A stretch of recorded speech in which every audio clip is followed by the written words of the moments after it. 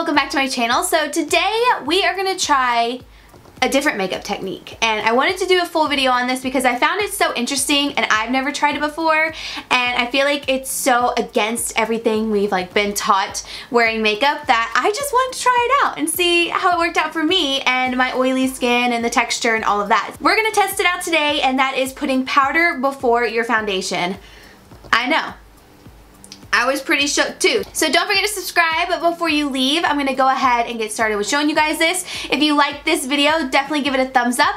Let me know if there's any other weird technique I should try in the comments below. If you wanna see if this technique works, then let's just go ahead and get started. Okay, so the person, sorry I have glitter on my face too. I did this eye look before I started filming, and I took it all off because I didn't like it, and now I have glitter all over my face because of the Stila glitters. So what first started this video is last night I was actually watching JcPenny's new foundation routine, and she put on powder before foundation, and I was like, If you don't know who JcPenny is, I'm obsessed with her. She has such a great channel. Her personality is just top notch. She's hilarious. So I will leave her video down below so you guys can check it out. So after I saw hers, I went into the YouTube search bar and I searched powder before foundation, and then Wayne Goss's video came up. So I watched his. His skin looked really good as well, so I'll leave that down below if you want to check it out. After those two videos, I was like, I gotta try this out. I've never tried it before. We've always been taught to put liquid foundation, liquid products before powder. So I found this super interesting,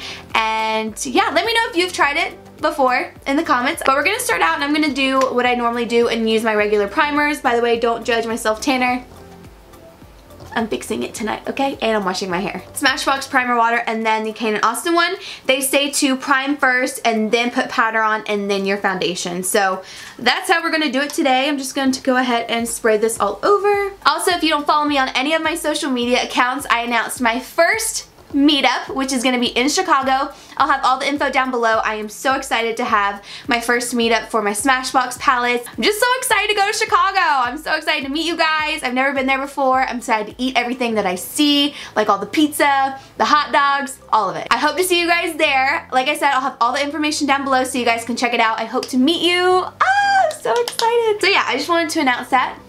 If you didn't follow me on my social, I figured I would keep you updated. I'm gonna go ahead, I'm applying my Kane & Austin mattifying primer. This is great at kind of evening out the skin and filling in your pores. Now with this powder technique, it is supposed to give you more coverage without having to use as much foundation. You know what I'm saying? So you're supposed to be able to use less foundation when you set the primer with the powder and then put your foundation on top. They recommend to use a loose translucent powder, so that's what I'm gonna use today. I'm actually trying this new one from Cover FX, and it is the perfect setting powder. I've heard so many great things about this, so I figured, what the hell? Might as well put it on, right? It just looks like this. And I'm gonna just set my face with this. Oh, I love that. Oh, okay, that's awesome. It has like a little lid that flips up, and then you could get the product out. That's what I'm talking about. I'm gonna apply my powder with a brush, which is how I saw Wayne do it. He said that this applies a little bit more coverage. So we're gonna see. As you guys know, I have rosacea, really sensitive skin, a lot of texture, girl. A lot of texture. And pores. You gotta love it, huh? I wanna say, if this doesn't go how I planned, like if I don't like it, it is not against these other two YouTubers at all. Sometimes things just don't work out for other people, you know what I mean?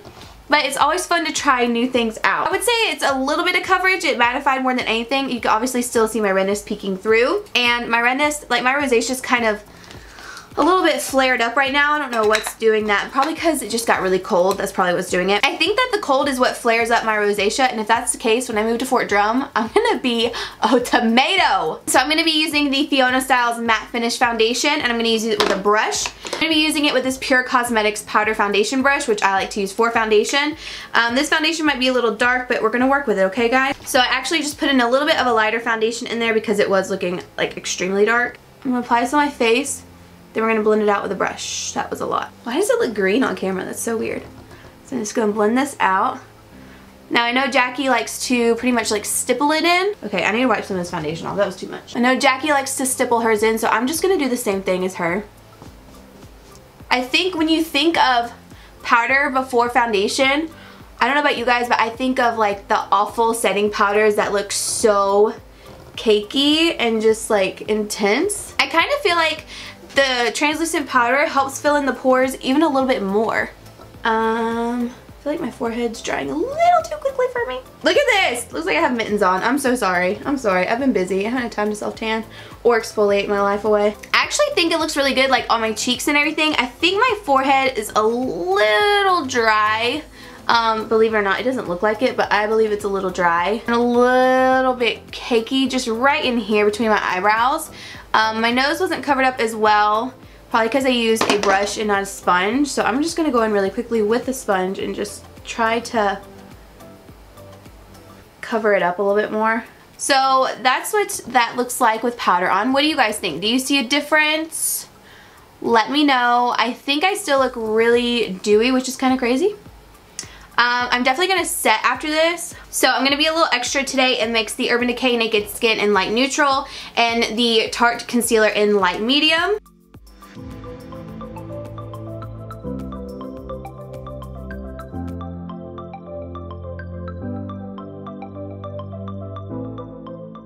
That is foundation and concealer done. I think my pores actually kind of look a little bit smaller, like right in this area.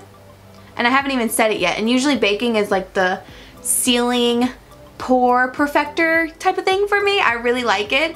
Normally it just makes me look really extra flawless. I think my skin looks actually really nice right now. So I'm going to take the same Cover FX powder and I'm going to bake with this. Okay, so I'm going to let this sit and I'm going to finish the rest of my face makeup, come back and let you guys know what I think and if I think you should try it out or not. So stay tuned. I will be right back. Okay guys, so the rest of my face makeup is on. I have to say, I'm feeling really pretty today. Something about no eyeshadow, a wing liner, and lashes just like makes my life, and my pearl palette is just popping right now. And my lip color is the Matte LA Girl Flat Finish Pigmented Gloss in the shade Dreamy. So that's what I have on my lips right now. I really like the technique of the powder, setting the primer, and then putting foundation on top. I feel like my pores look so smooth. My skin just looks really, I don't know, everything looks really smooth right now. After I dusted away the baking, it was like great. This is what my skin looks like up close. Like I've told you guys before, I don't have any diffusers or anything, so I will say that I don't think I would use this technique every single day, but definitely for going out or something, like for tomorrow, I think it looks great. I really do. I think it just adds a little something extra to the foundation and to the rest of the face makeup. Everything glided on really well, and supposedly it's supposed to stay on for a lot longer, which I will let you guys know in the description box if it lasted a little bit better throughout the day. But honestly, I don't wear foundations that don't last well throughout the day, so I love it. I think my makeup looks really good right now. I'm really happy with it. So now I just have to do my hair and we'll be good. So I hope you guys enjoyed this video. Let me know what you think down below in the comments. Would you try this out? If you have, what do you think about it? I think for textured skin and pores, I think it's actually a really great technique if you want to smooth things out just a little bit more and to really lock that primer into place. Since my primer does smooth over my skin really nicely and fill in my pores, I think putting the powder on top of that and setting it into place is kind of what helps with the smooth look of my skin and my pores looking really nice and smooth. So I give it a thumbs up. Thank you guys so much for watching. I hope you enjoyed it, and I will see you guys in my next video.